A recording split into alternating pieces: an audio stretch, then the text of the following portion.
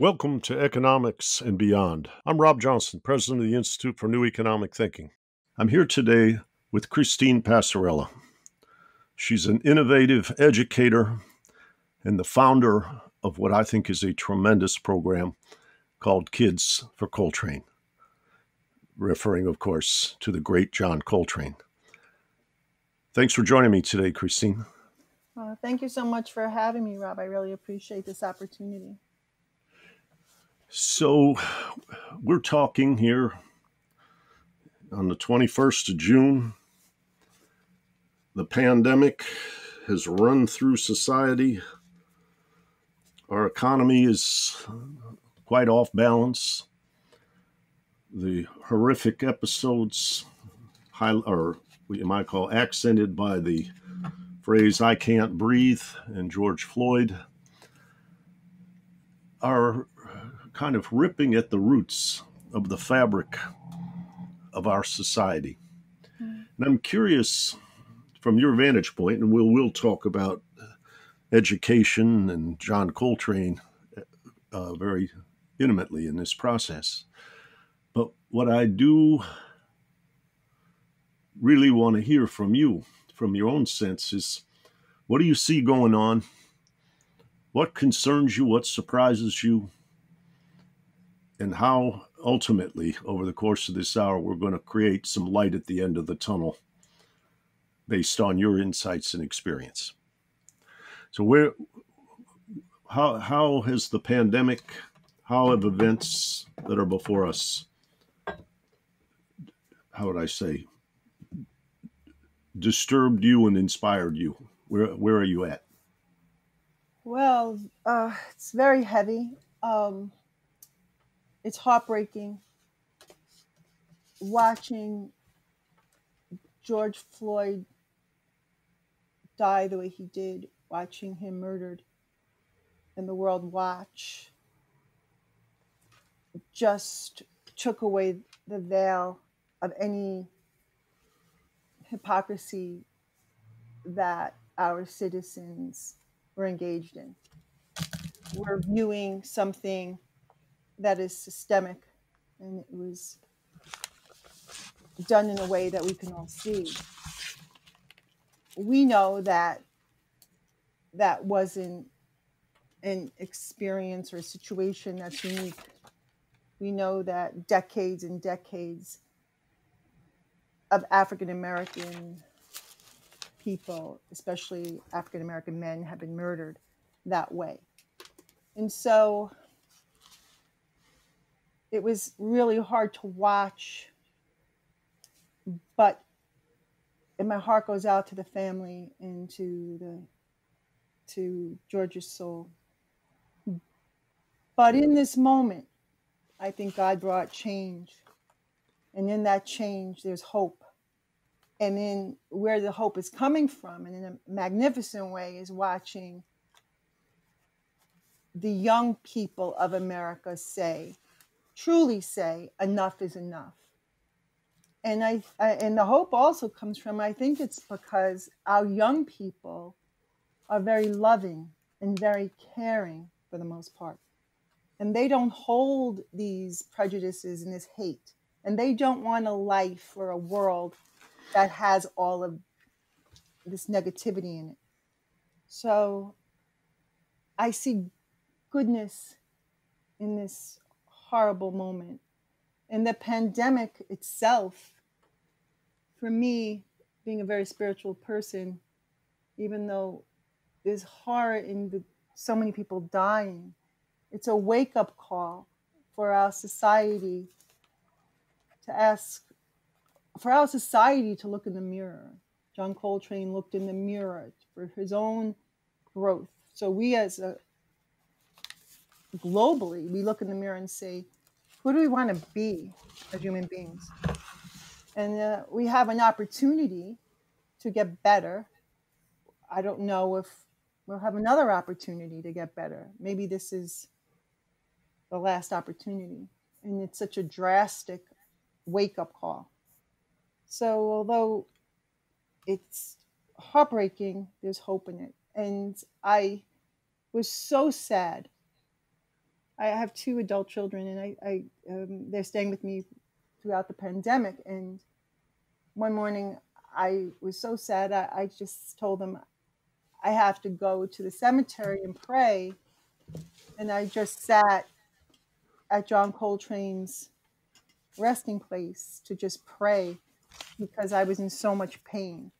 And his spirit seems to always, I don't know what it is exactly, and how to put in words, bring me hope and direction.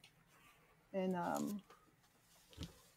so I have to believe there's a light, that there's good people on this planet, that we could come together and make the change for our children and the future children that we don't know, a future that we don't know. But we as a people must do better.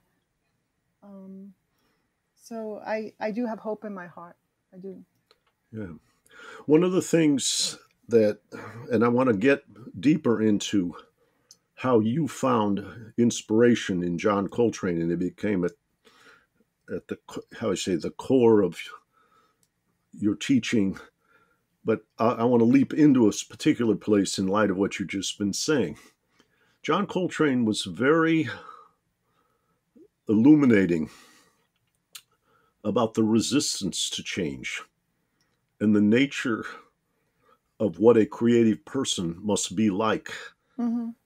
Can you share with us a little bit of how he, what you might call, girded himself to be creative, to go beyond the resistance, to go to places where he was gentle and loving and also ferocious at the same time, unyielding? Well, I'm certain that all of us who, I won't even say are fans, who love John Coltrane, hear in his music that change.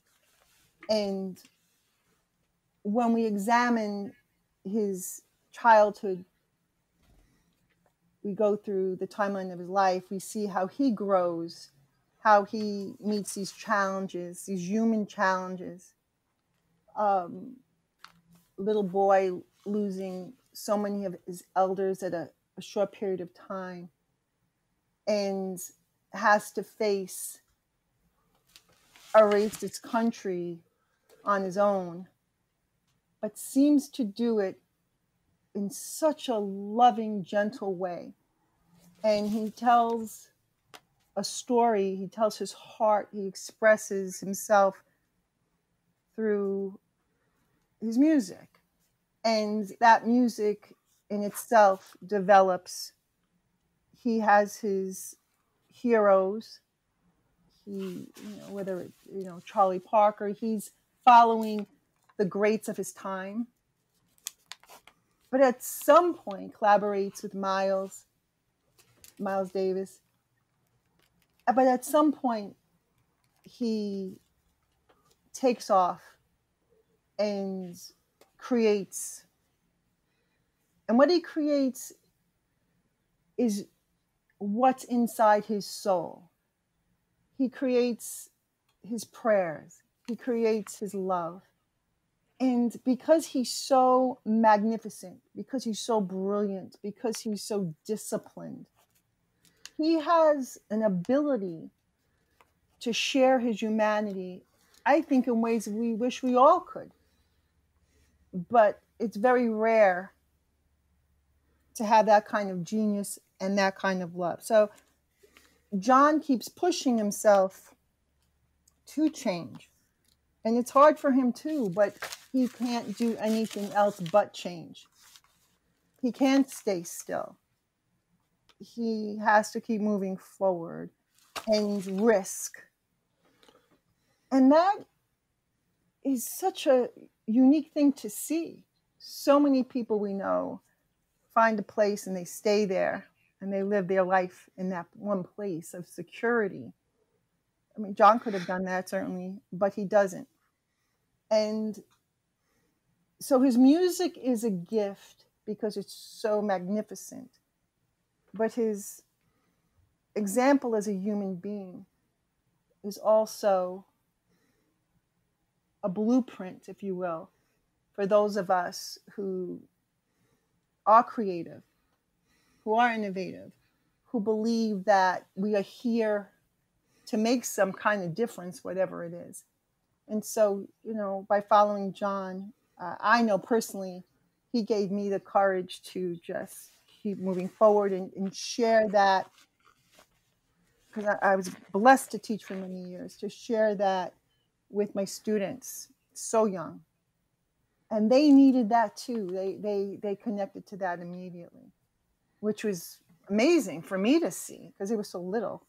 And then the older kids as well. I mean, I taught from pre-K through 8th grade. So John has a philosophy, and part of that philosophy was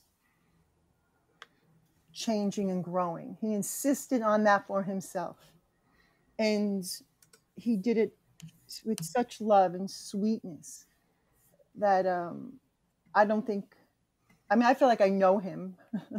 I was almost to say I never met anyone like him, but I never actually met him. But I met him through his music, and he's at the highest level of humanity as far as I'm concerned. There are many dimensions of Coltrane's music that have moved me, but as I was listening to you, I was recalling the release of Kind of Blue and the European tour where Miles Davis, because John had been on the record, Kind of Blue, they went on tour. And there's a concert at the Olympia Theater in Paris where you can feel every time the solo turns to John, he just takes off. And there are times when the audience, you can hear booing because they want to hear all the familiar licks from Kind of Blue. And I remember Quincy Troop writing in conjunction with Miles Davis, and they were kind of enjoying the fact that this guy had reached this kind of liftoff point, and they knew it was the end of his time in Miles's band as he was creating Giant Steps and then My Favorite Things and so forth. But that track, and I remember there's a version of Bye Bye Blackbird on that record. Gorgeous, and you can just feel him take off, just go almost like just frenetic. And like you said, he's a gentle man. He's not trying to, it's not like an ego contest. He's gone in deep, and this is what he's meant to create or produce in the reflection of his spirit. But I found the evolution of Coltrane, particularly in the realm of free jazz and his working with people like Pharoah Sanders and Ornette Coleman and others, to be quite inspiring, because he was number one in the downbeat poll. He could be making, in those days, real good money, playing his hits and whatever, kind of audience pleasing. But I think he wanted to take his audience on a journey. And he just never stopped creating. And I think that's really true. And I am certain that as he died so young, as he got older, as he moved on in his life, I'm sure being surrounded by such creative musicians, or he put himself in a position where he was surrounded by such creative musicians, had to be very uplifting for him as well. And that was beautiful to see that he knew, and I think it's a lesson for all of us, to surround yourself with people who could push you, who are like-minded, but also have something new to offer you, and not be competitive, to bring the best of people around you so you could grow and challenge each other. It's kind of like a tough love in a way that it's unsettling, but you have faith that it's there to help you grow. That's right. Yeah. And it's a beautiful thing. And to see it done musically is such a gift for all of us. So let's now, where did you, get what you might call blessed with the inspiration of John Coltrane? What is that process? How did that come to fruition that led you on the path that we'll explore in the next 45 minutes to an hour? Wow. I'll tell you, I am incredibly blessed, and I don't know if I'll ever understand how John Coltrane came into my life the way he did, but I believe God sent John Coltrane to me through my prayers, even though I didn't even know what I was praying for.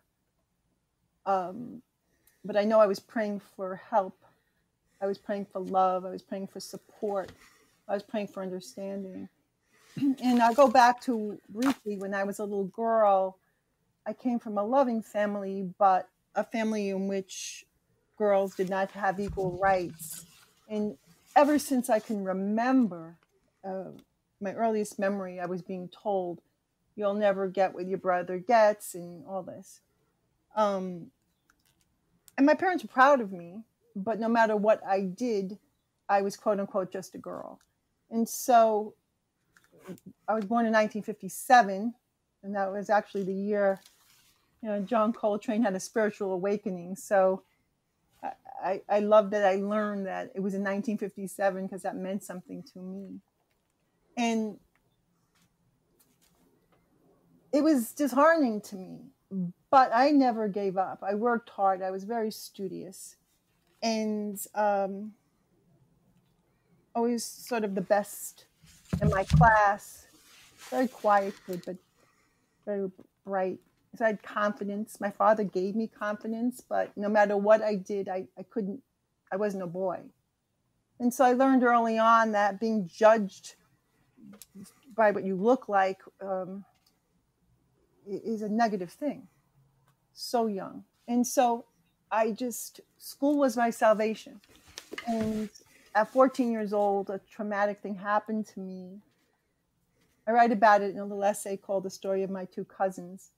And my cousin, Frankie, passed away early. He was only 18 from the effects of heroin. And it devastated me. He was very close to me, like a brother. And then I had another cousin who's a phenomenal thespian, John Turturro, who's brilliant and fantastic. And I analyzed in my life as I would move forward, how did we lose Frankie? And what made John just soar? And I have to say, they're both deeply loved for sure. But with John, I noticed something in his mother's love. She locked eyes with her son in a way that made him know that he could do whatever he wanted. And he said to me that it wasn't that she praised him so much or anything like that. She just believed in him, and she was there for him. And I remember talking to her, and she was just the kindest woman, very supportive of teachers in education. But what John said to me, I had interviewed him for an article I did, and he said, but she wasn't over the top. She wasn't like that. She just said, if he had an idea, she would say, go for it. And there was something in that. There's something in that every child should have parents who believe in their uniqueness. And as a teacher, I'm with my students for hours and hours a day.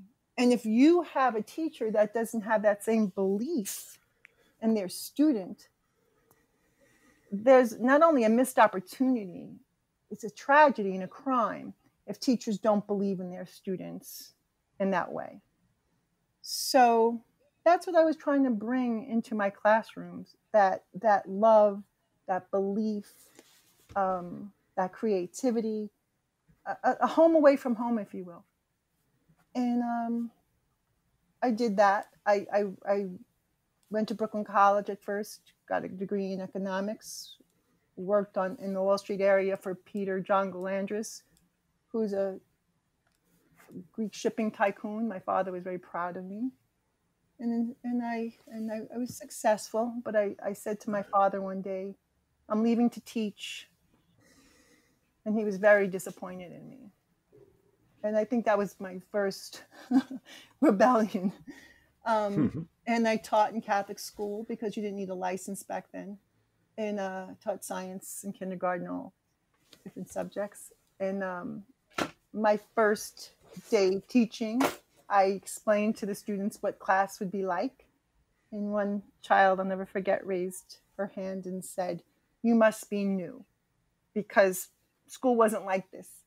But I wasn't trained. I didn't come from a school that said teachers do this. I was free to create, and I did that. And eventually I got my licenses. I went to Adelphi, I got my master's. I went to LIU CW Post and got my degree in school district administration, my principal's license, my superintendent's license, all that stuff. And I had a great mentor at Adelphi who also taught me that these wonderful project learning environments were good. And we flourished. I always used art in my classroom. Examination of great art in my classroom. Was a liaison to the Metropolitan Museum of Art for my school. Had a wonderful principal, Joan Weingarten, who pushed me in that direction. It was fantastic. And music flowed and all that. And at one point in the early 2000s, I started to use the music of John Coltrane. I started to listen to Coltrane myself. I was in a major car accident on the LIU in New York. A gentleman made a U-turn on the LIU and came in the wrong direction. And my life flashed before my eyes. I changed my life after that, got a divorce, went through the process of divorce, and was wondering about the meaning of life. It was around that time that John Coltrane's music appeared in my life. And I started to listen to it. First, I went to the library and I just took every CD out. And then I bought my own collection. And I started to bring my music to the students. And at this point, I had a first grade class, shared Coltrane with them.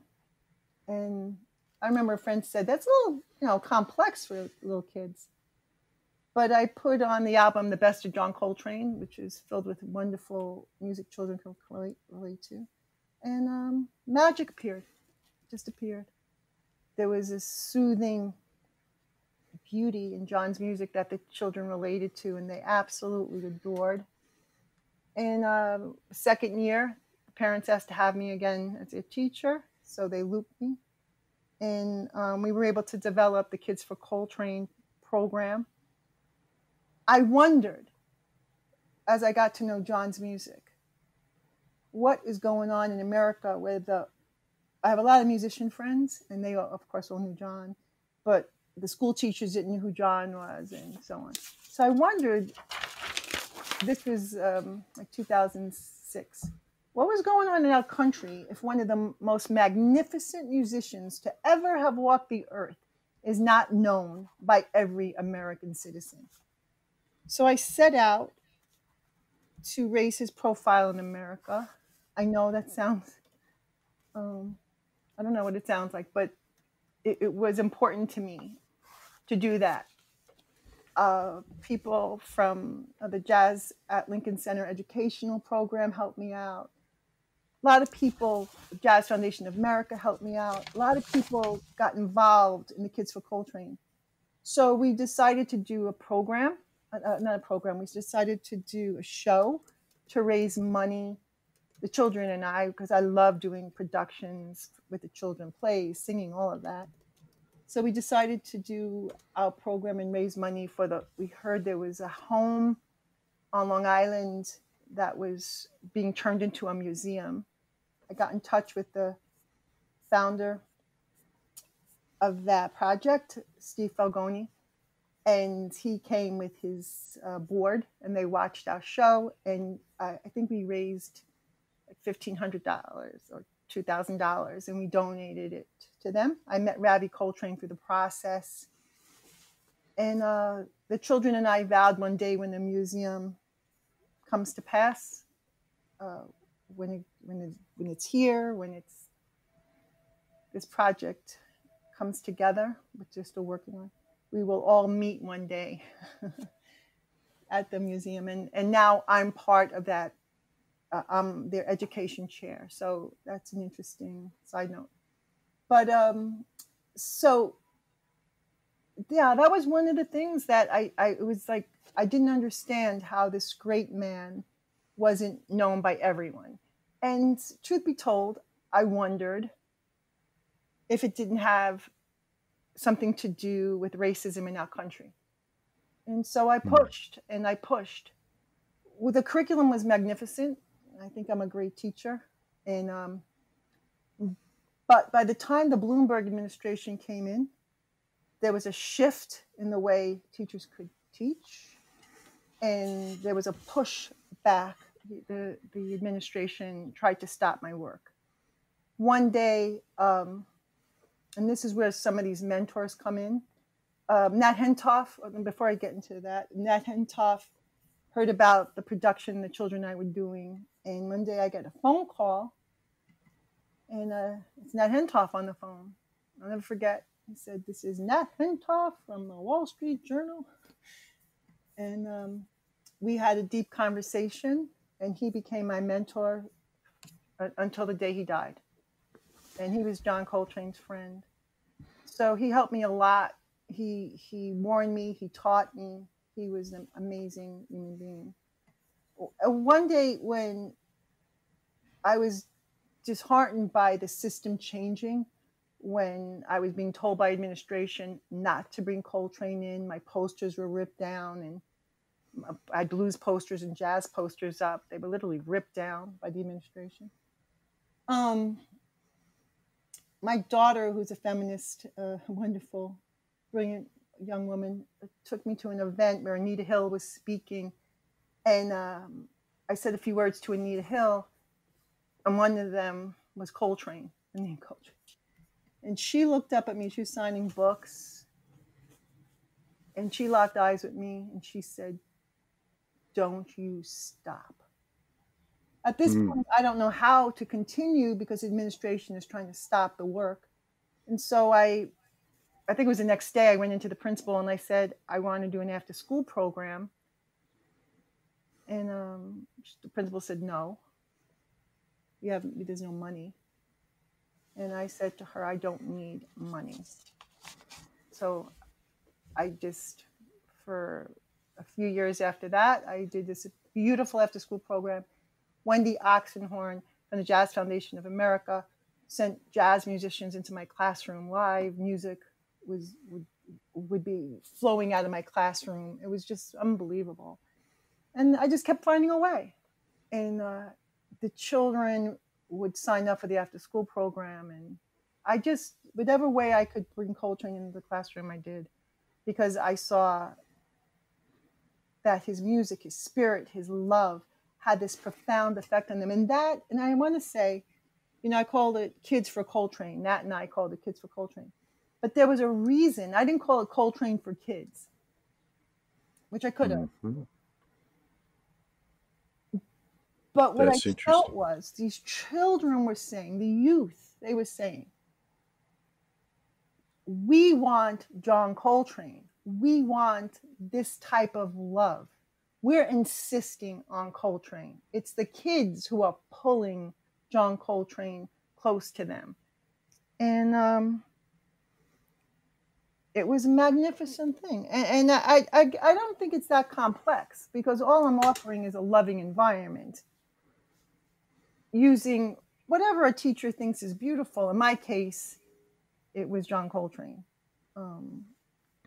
And he personally means so much to me. I mean, I have to say, at this point in my life, I've dedicated my life to John Coltrane. My children will tell you that. So, Let's talk a little bit about how the children react, and at what ages do you start to introduce John Coltrane, and at the different what might call phases in education, how does their attachment to his spirit evolve? well, it's interesting because I did it. I did the program in different ways. I even had something called the Jazz Breakfast Cafe. The children would come in and have breakfast with jazz music. It was just extraordinary.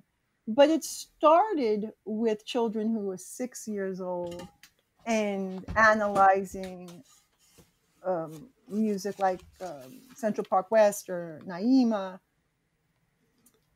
Not that complex, beautiful music, but they could relate to it. They were able to see the story in the music and talk about it related to their own lives. It's really vital that when I used to do this thing when the kids would come in, I call it clear the deck. They would just walk in and start writing. No pressure, they just write. And they were able to share if they wanted to. And it was just sort of making them know that they mattered. I cared about their life, their emotions. And so we would connect to John's stories, John's songs, and there were stories in those songs. And they absolutely loved that. I remember one little girl was on the computer just doing research on his life. At that point, she's 7. She just loved doing the research, and she would come and we would have these centers. I would let the children they would do their research. They would go play chess, different things during the day, and she just so young invested her energy in learning more and more about who this man was. And I have to tell you, many years later, when I was doing another form of the program before I left, before the Bloomberg administration just drained me from the attacks, they were just trying to stop the work in every which way but Tuesday. But I remember I was doing a program, I was teaching 500 kids a week, a music literacy program, Coltrane's music. And a little boy who was so thrilled to be in my class, he heard about me. My work was in the Wall Street Journal, it was in the New York Times. So there was like a little bit of a buzz about me. So when the kids got into my class, they were excited. And this was now a music program. It wasn't my regular class. They gave me a cluster class at this point. And a little boy, I think he was in kindergarten, he was listening to the music, and I held up a picture. It was a little African American boy. And he just looked at me and said, "You mean he's black like me?" And there's something very powerful in that moment for all of us, for educators, for this. There's something there that we have to explore. And I have my opinion about how we could change the system attached to this moment from so many experiences. But yeah, there were many people that came into my life when I needed them, including Dr. Cornel West. Yes, he's been a guest on this podcast. He's a good friend of mine, and how I say, I think he might be the king of lateral pattern recognition across all kinds of artistic, social science, theological, poetic realms. He's just brilliant. Yeah, just brilliant. He is a gift. He's a gift to humanity, in my opinion. I consider him one of my dearest friends. And briefly, I could tell you that it was one day I came home from work, disheartened by what was going on in the school system under the Bloomberg administration, Joe Klein administration. He was a chancellor, where they were changing teaching in a way that was shocking to me. And I signed up for a lecture by Dr. Cornel West called Moral Courage.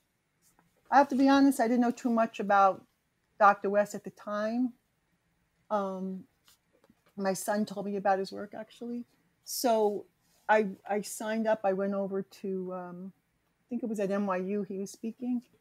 And I just heard this magnificent person talk about life, try again, fail better. All this energy came from this meeting. But on my way there, I knew I was sent. I can't tell you what it is. I knew I had to be there. I didn't know why. And all of a sudden, Cornel West talks about his love for John Coltrane, which I had no idea. I almost Yeah. fell off my chair. So my daughter she was going to Columbia at the time. She was on the Upper West Side. So I was leaving the building and it was over and I was like sort of stunned that Dr. West mentioned Coltrane. And I was on my way out to go to my daughter's. And someone said at NYU, they're serving coffee in the ballroom. There was a big ball. So I was tired. I'm gonna go get coffee. And then Dr. West came in, passed me by. Again, I'm shy, so something pushed me to go over to say hi. He was surrounded by a bunch of people chatting. As you know, people see Cornell and they're all thrilled. So I saw his shoulders lift and he turned and looked at me. And later on he said to me, I felt you before I saw you. And he pulled me into the circle and I mentioned, my daughter said, just do an elevator speech, Mom, just say it. So I said, John Coltrane, kids of Coltrane, whatever I said.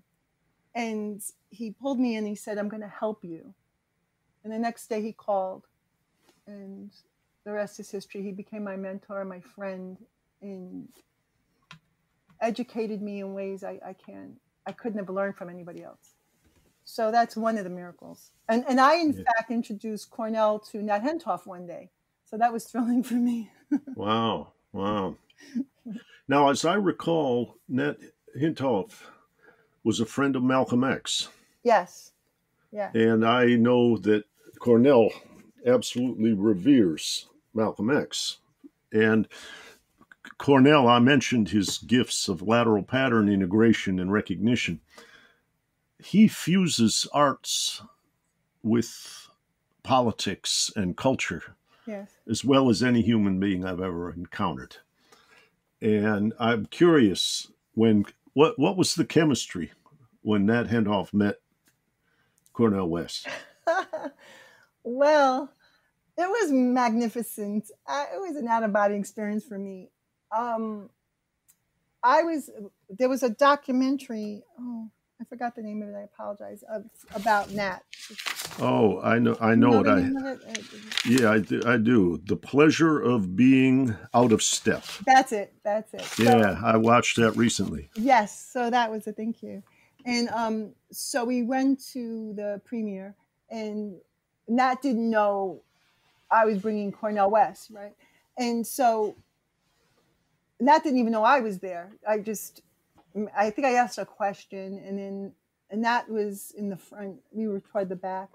And he said, oh, Miss Passarella's here, Christine Passarella's here. And he said, and I was so proud that he said this in front of Dr. West, he said, her work could change education as we know it. I was so proud that Dr. West heard that. And wow. After the film was over, we went down and I was just thrilled. But it was interesting because at that point, it didn't matter that I was there at all. Nat's son was like, oh my God, Cornel West is here. And Nat was just so thrilled to see Dr. West. And his son, Nat's son, was thrilled. Nat Hentoff really admired Cornell, and rightfully so. And as you could imagine, to have two mentors believe in me through this work is bigger. It's bigger than me as a person. It's not just my life. It's my purpose. It just makes me realize that I'm on the right track, and to keep, as Coltrane did, keep changing, keep going forward, have that courage, bring in the right people to work with you, and also let go of the people who don't. And eventually in 2014, the end of 2014, with a conversation with Cornel West, I agreed with him that it was time for me to retire early from the system if I was ever going to bring this to the next level, and I did do that. Let's talk about in your endeavor. You have this circle of people who are very illustrious and creative and supportive. But as you go into the plumbing of education systems that have been at some level privatized, at some level kind of rigidified, if you will, in lots of testing, lots of monitoring, lots of ranking, exactly, and controls rather than touching the heart and drawing inspiration like you've been sharing with me in this conversation. What kind of resistances did you experience? Even when people in the Wall Street Journal and New York Times are lauding this wonderful creation called Kids with Coltrane, and when in a world where what you might call overcoming the original sin of slavery after 400 years and all the animosity and the unconscious resistance to creating a loving community, it's almost like you're what the doctor ordered. Yes. Where did the resistance come from? How was it manifest? Well, I could tell you my experience, and from that you could extrapolate what you will. But so I'll just tell you what happened. Around the time Bloomberg came in with Joel Klein, they created a program or a way of bringing principals into the system called the Leadership Academy. Now, if you recall, I said I have my superintendent's license and my principal's license. I have a professional diploma in that expertise, which took me about 2.5 years at CW Post. And around the same period of time, Bloomberg comes in with Joel Klein, and they create this thing called the Leadership Academy. I didn't understand at the time what was happening. I did research after. So what they did was they made a way that they could handpick people to become principals. They wouldn't have to go through the educational programs like I did. They would just have to go through the Bloomberg Klein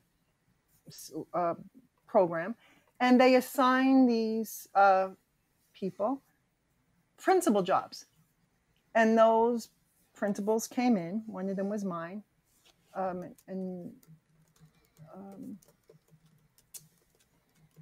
Around the time I started to do Coltrane, a little bit after, I was already in the Wall Street Journal, New York Times. And so this new principal comes in, very little experience as a teacher.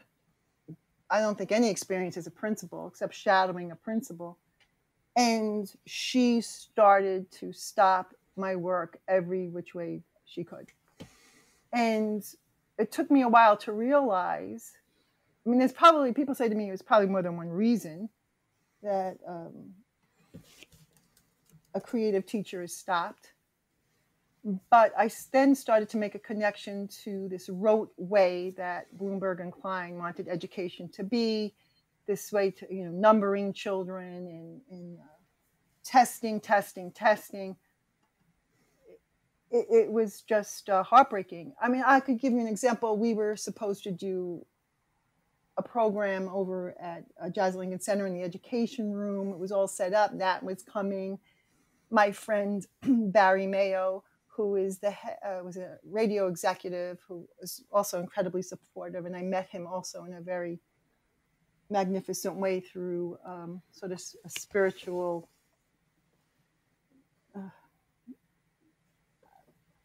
similar to Cornell, where when I needed someone to believe in the work, I met him on a train when I was reading a book about John Coltrane. Unbeknownst to me, he was this huge radio executive who believed in me and told me to keep going.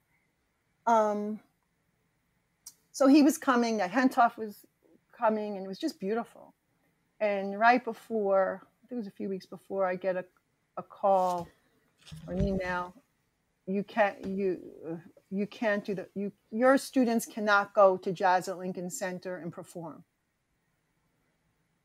It was shocking to me. I reached out to the superintendent at the time, Anita Saunders, And she said, "Oh, we have to do it legal ramifications. We need a year in advance to let you go to Jazz at Lincoln Center." It just sounded absurd to me, but they were my bosses, and that was that. At the very end of my career, I was doing a program over in the city. I mean, I still have a career, but not in the city I left. I was doing a show called New York Loves, and we were going to invite Cornel West and Harry Belafonte, and it was just beautiful. The kids were singing amazing songs, the bells of New York City. It was just lovely.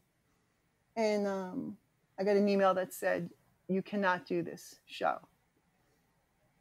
Cornel West came to my school to talk to my students, a Socratic round table discussion. It was beautiful. The principal barely gave him attention or recognition or anything. So I don't know the answer, but I know that that administration wanted the work stopped. But I kept going on because it was just so magnificent, and the parents loved it, the kids loved it. But then eventually I had enough, and I knew that I couldn't grow it anymore. And that's when I made the decision to leave. And hopefully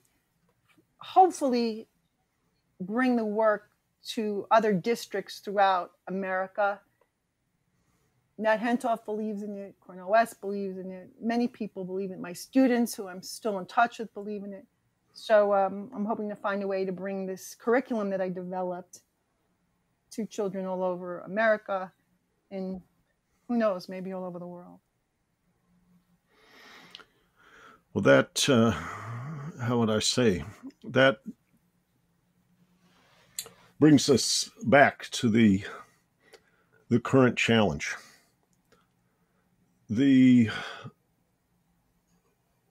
Which I'm going to use a kind of shallow metaphor, but like the operating system that is loaded into the American mind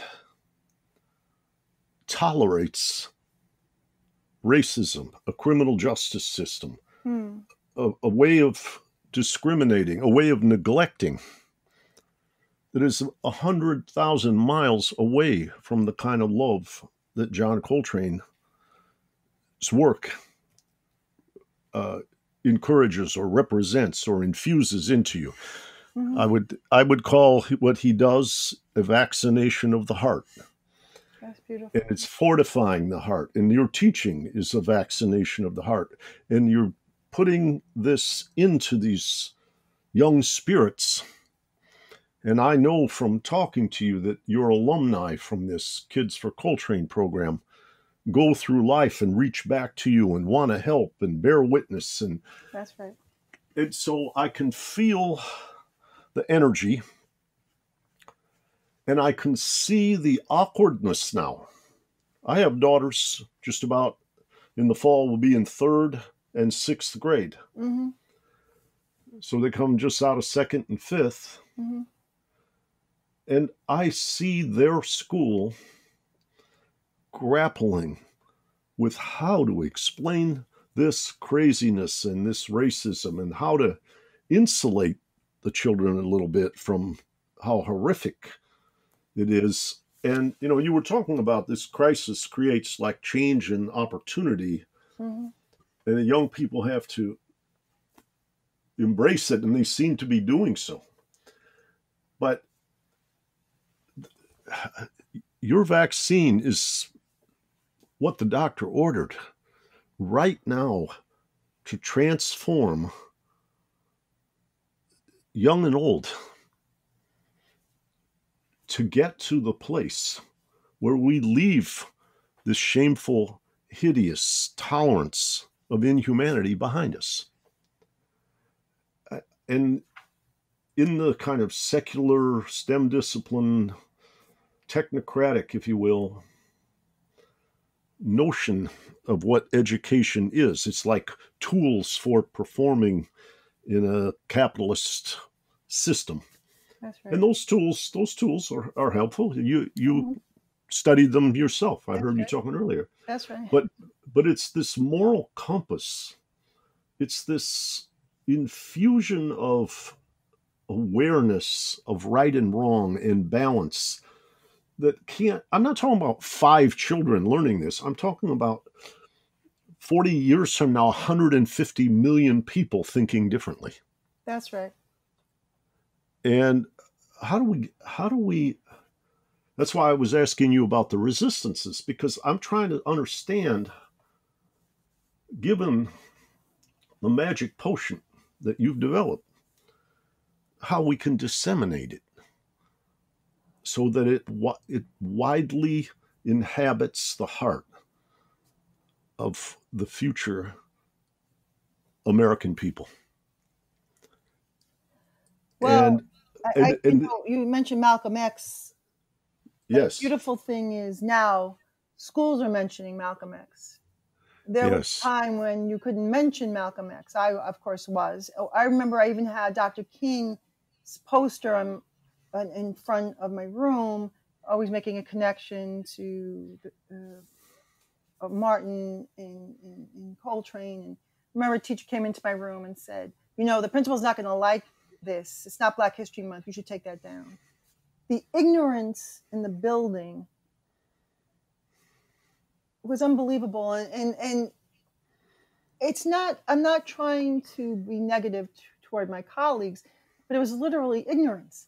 And so we have to, some of it was racism, I'm sure, but some of it was ignorance. And so we have to re-educate the teachers, or bring these beautiful programs to teachers.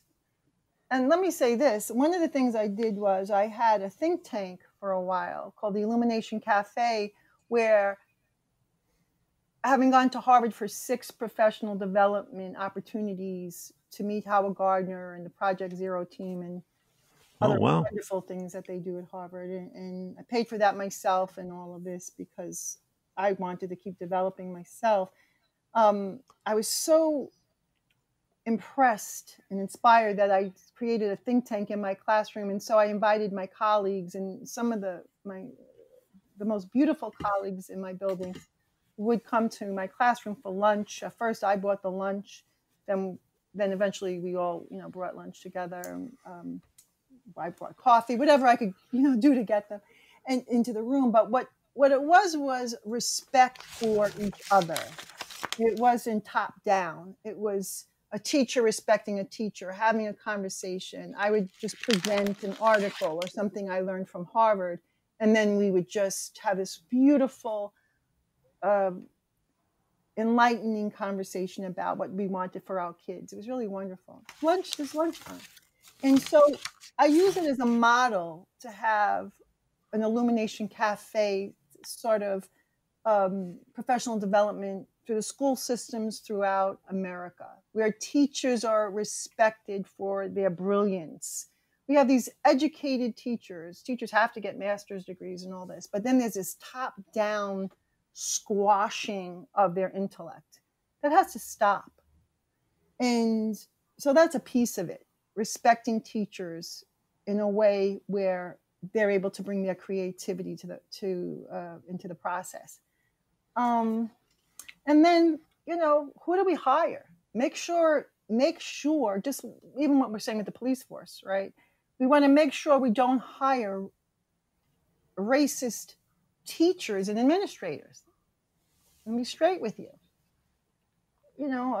Malcolm X, I'm reading a quote here. He said, "Education is our passport to the future, for tomorrow belongs to the people who prepare for it today." Yes. But Baldwin would agree that who you put in front of the classroom is vital. Who your administrators are, this is vital.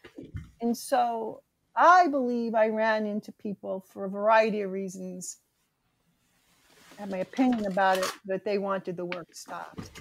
And part of my feeling was that I was honoring a great African-American genius, and my work was named for him.